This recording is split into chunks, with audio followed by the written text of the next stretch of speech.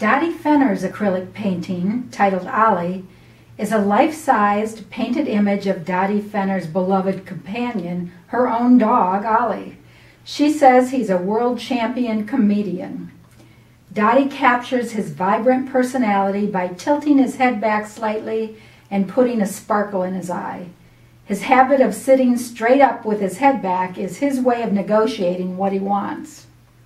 Dotty's also renowned for her paintings of other animals, including horses and dogs, in addition to shaping and firing wonderful ceramic pieces.